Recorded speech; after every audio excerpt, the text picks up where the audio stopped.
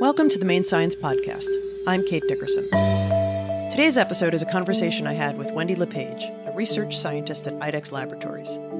IDEXX is now a huge multinational corporation, but when Wendy started working for them in the 1990s, they were still very much a small Maine company, one doing incredibly cutting-edge science.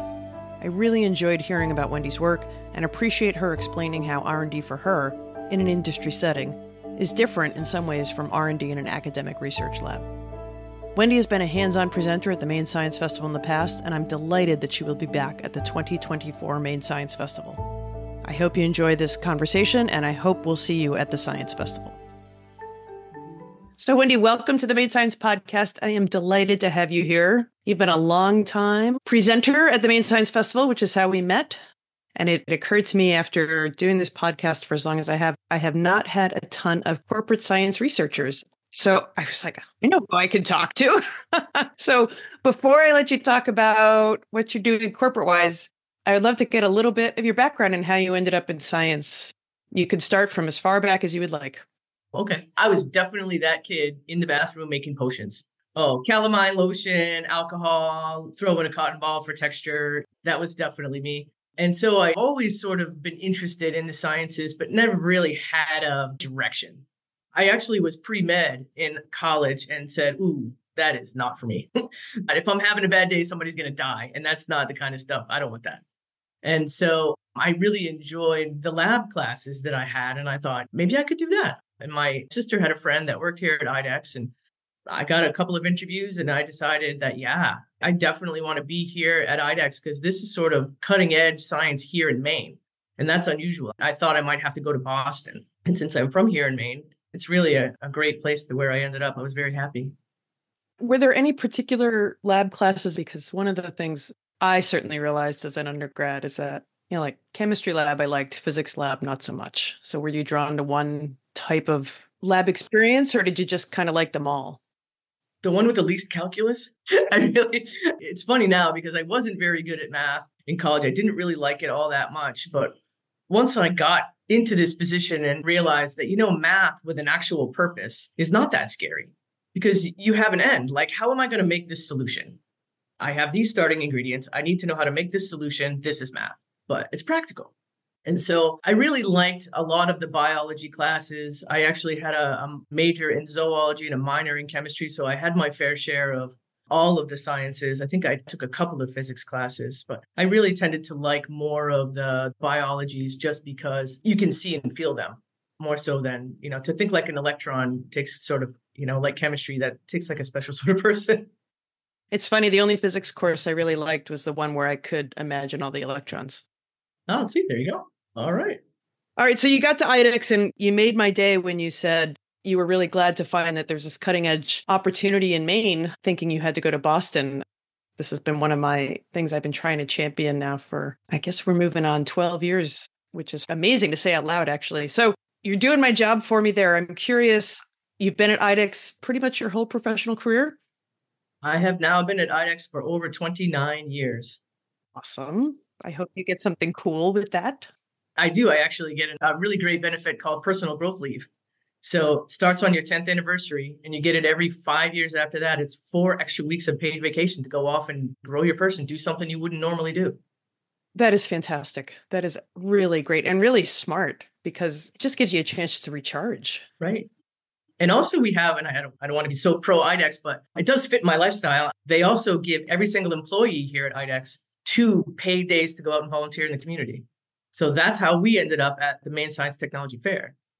All right, so let's dive in. What exactly do you do at IDEXX? But before we answer that, maybe a quick background about what IDEXX does. I've spoken with Dave Levine, and he gave a really great overview of what he does with IDEXX, which just knowing what your 2 backgrounds are, I imagine is quite different than what you do at IDEXX. So if you could give a super quick overview of IDEXX and then what it is you're doing explicitly.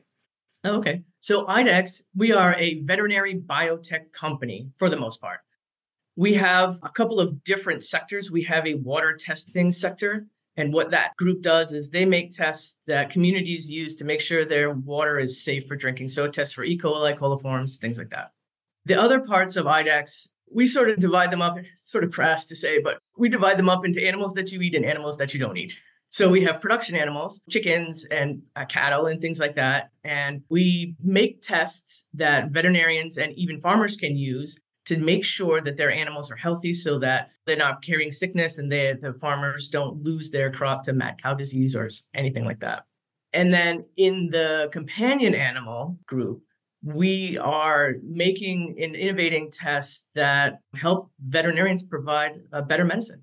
And it's really interesting. One thing I didn't really learn before I started at IDEXX was that when human medicine is developing techniques and different things like this, they will often use dogs as an example. And so right before we put out our SDMA product for kidney function, all of a sudden, all of these human practitioners are talking to us and saying, hey, we want to partner with you because you've done all of the pre-work that we would have to do the same test in the human market.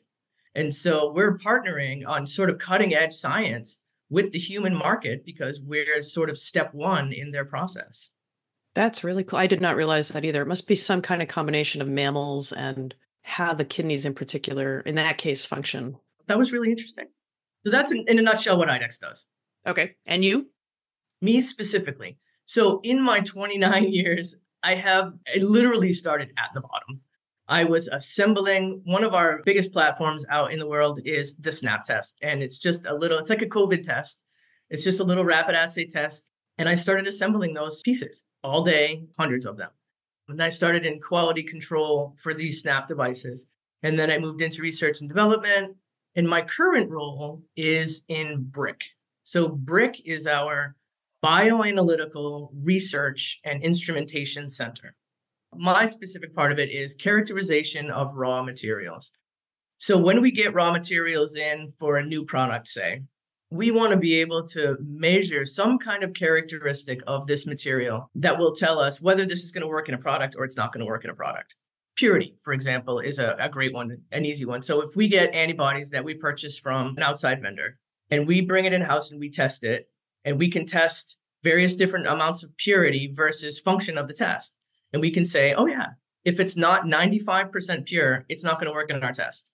So we know if we get a lot in from the vendor that's 90% pure, we'll send it back. We can't use this. It's not going to work. It sounds like you've been consistently in quality control areas. Is that accurate? Yep. Well, I started in quality control and then I moved into sort of product development, R&D.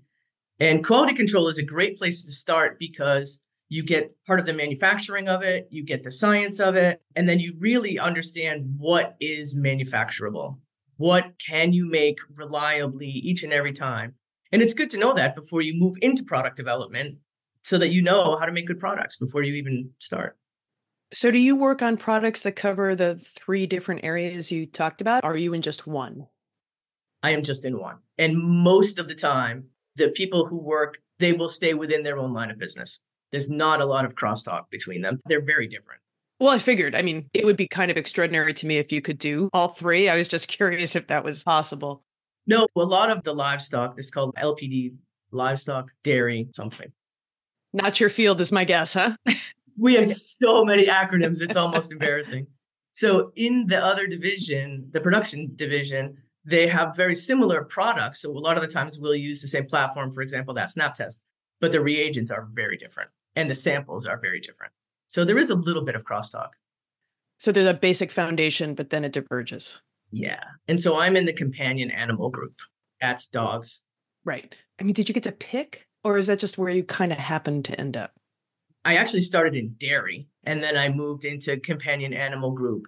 I guess I picked by choosing different positions that I wanted within the company, but it wasn't an active like, ooh, I need to be in companion animal. It was, oh, hey, this group has an opening. I wonder what they do. So it's been leading by the science and the cool stuff you can learn and do with it, as opposed to the end product. Correct. All right. So you've been with IDEXX for a bit. So you've seen pretty phenomenal growth. Yes. I remember when I first started even just thinking about how I was going to kick off the festival, hardly anyone in Maine had ever even heard of IDEXX, and they'd probably been around. So that was 2012. It had been a while, but not really well known. I'm curious what it's been like to be part of an organization that arguably for a very long time was seen as a startup and maybe doing cutting edge, but kind of small, and now is truly in anybody's measurement a global leader. Absolutely. So just to give you a little bit of context, I am employee number 488 or something like that. And I believe we are now 10,000 worldwide, 10 or maybe even 12. So the growth has been absolutely phenomenal, a whirlwind, to be honest with you. And it's growing and it's adapting different strategies and technologies and what are the competitors doing and how can we make products that help veterinarians practice better medicine? What can we do better than we did last time? We are putting out quality product right from the beginning, and we are doing all of the problem mitigating upfront. And it has revolutionized, I want to say, the way that we do business, at least in the R&D world. All right, I'm going to make you walk me through what does a day look like or a week or a project look like when you say you're working on research and development? Is it lab work? I assume there's a team of people. What does it look like from kind of start to finish? Start with your day and then we'll go to the project. Okay, so I work on any number of different projects from around the building. For example, I had a set of samples come to me and said, we have these reagents. This one is a normal, everyday sort of reagent, normal reagent, but this one required us to make an adjustment in the software of like 40%. What's the difference between these two? They both pass all the specs that we have, but what's the difference?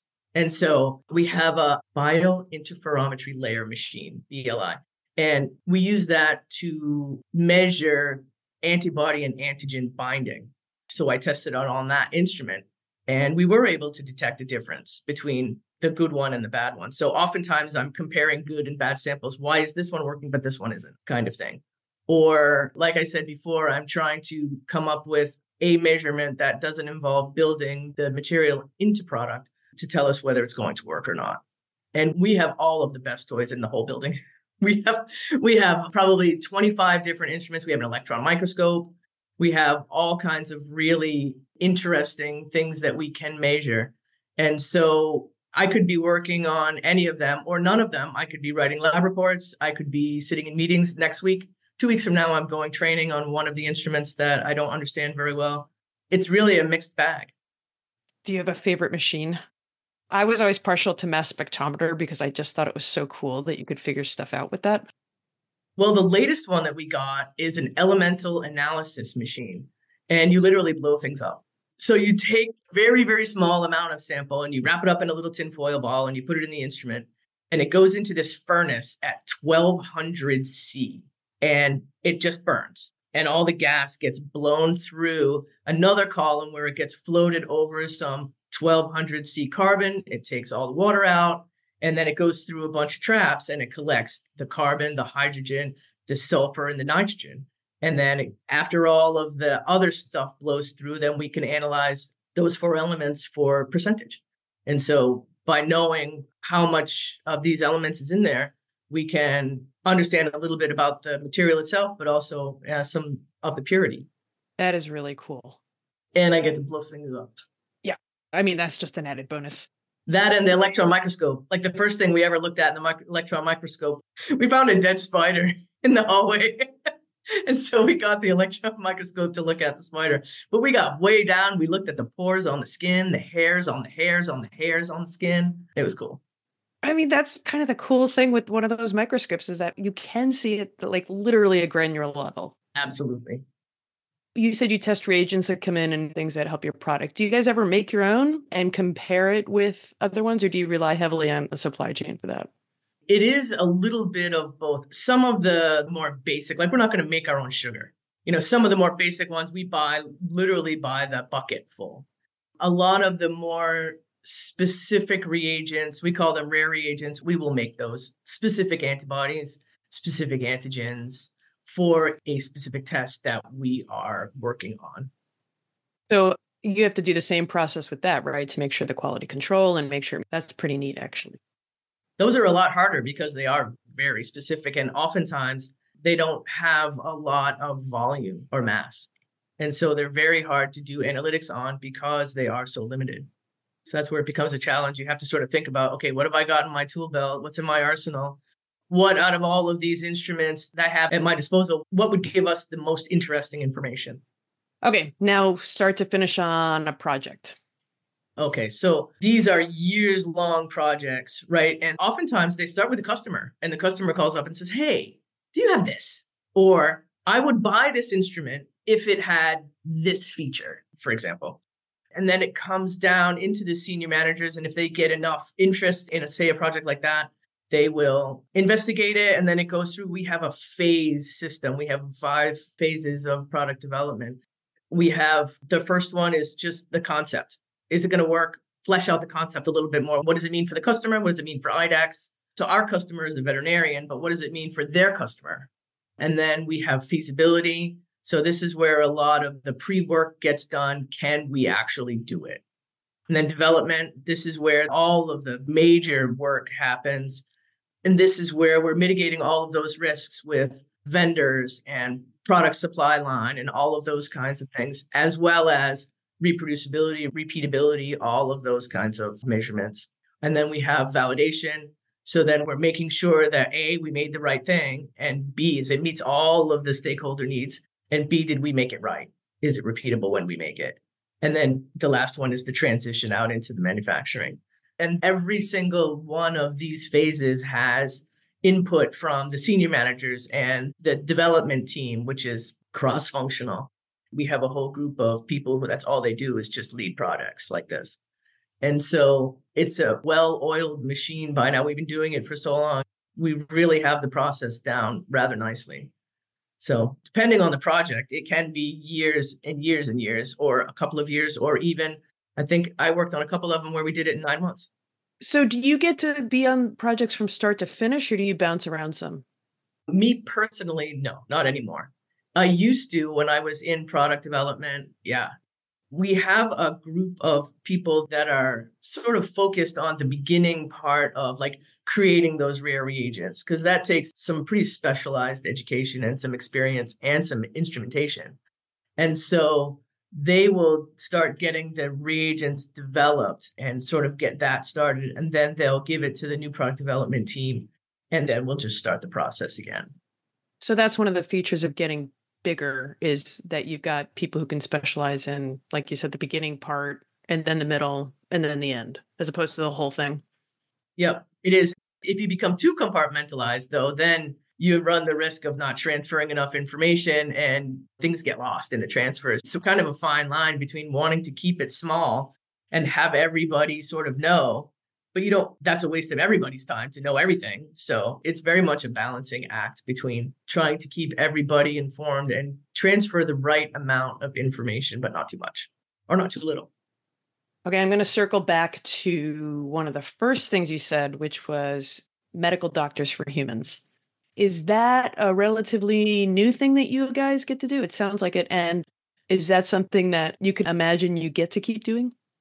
So this is something that is relatively new. I first heard about it maybe 4 or 5 years ago. I don't think it is a new thing for the industry.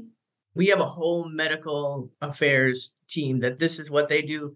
And KOLs, the key opinion leaders in that field. Like, for example, we were starting to launch a kidney health set of tests. And what can we measure? We had our mass spectroscopy group. They had this whole set of samples that were normal sort of cats and dogs. And remember, everything happens in the human world. We have to do it at least 2 different times, if not 3, because we have different species, cats, dogs, horses, right? And so it's triple. And then you throw in breeds, like the chemistry of a Great Dane is very different than the chemistry of a Chihuahua. So we take a whole set of samples that from one set of dogs, for example, that are healthy. Then we take another set of samples from dogs that have various stages of kidney disease. And we compare a lot of different biomarkers. And can we find one that is unique to this illness? And then if we do, then we can take that and start to develop it as a rare reagent and try and come up and make a test out of it. It didn't even occur to me that different breeds within the same species would be that different. Oh, very different. And does it fall into at all large dog versus small dog, for example, or is it not even that simple? I'm sure it does. But from my point of view, it is mostly breed driven because some breeds have been inbred too much. And now they're more prone to like hemophilia and other genetic diseases that normally would not be so prevalent. But because we've inbred them so much, now they have tendencies towards these kinds of things. Super interesting. Same thing with horses, too. You have your warm horses and your cold horses. Wait, warm horses and cold horses? Sorry, warm-blooded and cold-blooded. Oh, that makes more sense.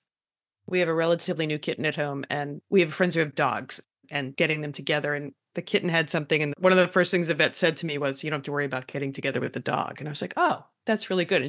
It wasn't a big deal for the cat and totally non-existent for the dog as an issue. And so that was kind of the first time I was like, okay, so even though I kind of slot them in the same category, they are really not. They are not. I do a lot of data analysis, like before, after treatment, what does this population look like? And so inevitably, when we have an outlier sample, it's always a cat because they are so high strung. You get them into the vet and the clinic, and almost all of them just get so nervous and so upset that all of their blood values go wonky. And yeah. Oh, that's so interesting. I don't know how you would possibly fix that either. A lot of the times the vets are mobile, especially equine vets. So they come to you, especially like if you have elderly pets. I had a friend with a very elderly cat, and the vet just would come and draw the sample and do the exam at home. Yeah, so that would be about the only way to kind of ease that up a little bit. Yeah, or you leave them in the vet's office enough so that they can become calm. Actually, vet's office, oftentimes they'll have like spray pheromones and things like that will calm the animal down and make them feel a little bit more at ease so that they can do these kinds of tests. All right, I'm going to make you go in the Wayback Machine one more time. With my background research, I saw that you were in the Peace Corps. So I would actually really appreciate hearing about that. What inspired you to do that right after undergrad? And I saw that you were assigned to the forestry group. So it'd be interesting to hear what that experience was like. And did it just help set your path forward after that experience? So I went to undergrad at the University of Vermont. And the Peace Corps has a pretty big presence at the university there. I think they recruit pretty heavily from the University of Vermont. So it was one of those things that I was exposed to and was kind of like, okay. So I thought about it. And then as graduation came closer and closer, and I was nowhere near close to getting a job, I thought, okay, this might be a good option, right? But, I got a chance to live in a different culture. I had to learn French. From French, I had to learn a local language, right? And it's a 2.5-year stint, and I got to do a whole lot of traveling around.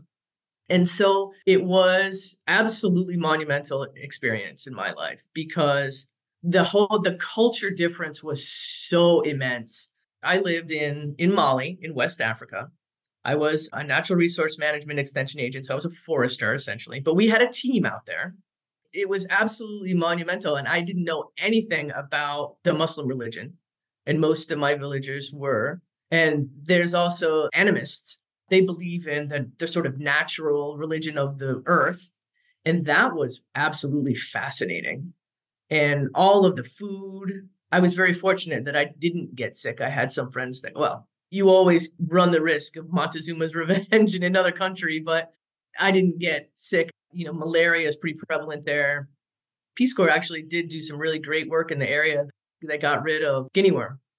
Guinea worm is a horrible, horrible parasite that is debilitating. And all you have to do is filter your water. It's all you have to do. And just filter it through a shirt. But unless you know that, you're not going to do it. So it really was an absolutely fascinating part of my life. It changed me forever, for sure. Did it change the direction of my career? Probably not. I think I was always sort of on the bend of, I want to do something in the sciences. I don't know what, but it was definitely going to be something in the sciences. But I think it made me stand out as an interviewee. Like everybody wanted to hear about what I did in the Peace Corps. Nobody really cared about the science that I did, but it was great. The Peace Corps has 3 different goals. You have to provide some kind of service or training or education to the host country. Then you have to learn about the host country and take it back to the U.S. And you're also teaching the host country about the U.S. because they have some very fantastic ideas about how we live. Yeah, I think any chance that you have to have an opportunity to live in a culture that is different than your own, you can't help but learn how little you know, number one, but kind of all the ways to, this sounds stereotypical, but all the ways that you are alike and what does line up. I remain convinced to this day that one of the transformative events for my kids' lives were a year we spent in Ireland. culturally, in many ways, that wasn't vastly different in some ways, but in other ways it was. It changed how they looked at the world. And from what I can tell, all good ways, because it just broadened their experience with different people. Yeah. So now you're not so stuck on this is what normal is. And that's pretty nice. So you enjoyed it, and then you were happy to get back. I did. Actually, I have to say that transitioning back home was harder than transitioning into Mali. Because now, I had gotten used to the culture and I had sort of the ends of the funny jokes or, the cultural jokes and things like this. And I came back to the US and I was like, wow, what is this?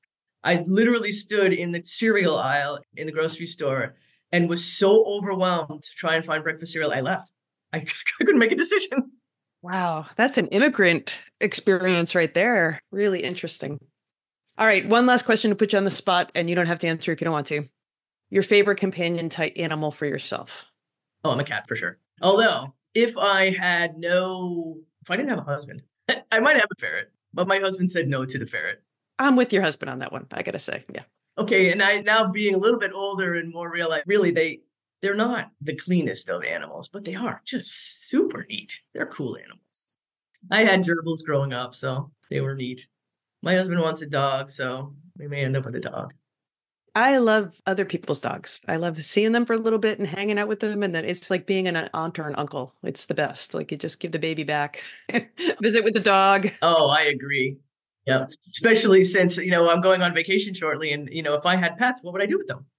My next door neighbor that usually takes the pets is coming with us. So I don't know what they're going to do with their pet because I'm not there to take care of it. Okay. I did say that was my last question, but I'm going to circle back one more because I just realized I wanted to ask you about the Science Festival. And I know that we had talked about, I believe you're coming back this year. We're going to have IDEXX there this year, which I'm really, really glad about. It feels like we're finally truly coming out of the pandemic. I'm assuming you do some of these things because you just get a whole lot of enjoyment out of it, which the fun part of running these events is you get to watch people teach, like the position you're in, and then the aha moment on the other side, like as a casual observer in the background. I'm curious how hard or easy it is for you to know that you could have anyone from a 5-year-old to a 55-year-old. How do you talk about it in a way that feels really cool and exciting for both of those groups? Like, it is not trivial to do that. It is not. And so what we tend to do is we will pick different activities for the different age groups. Like, there's no way that I can explain how one of these snap tests works to a 5-year-old. I could get that child to try it because all you do is you add the sample, you mix it, you pour it on there, you wait, you snap it, it comes up. But typically we will do a young age hands-on. These are all hands-on activities, but this is a little bit more hands-on. Like, I'm not sure if we're doing prisms this year, so we'll do something with light. In years past, we've done something with chromatography. So you color on a coffee filter and you let the water wake it up and it separates the colors. And kids really just want to see something and they want to do it. They don't want to wait for it.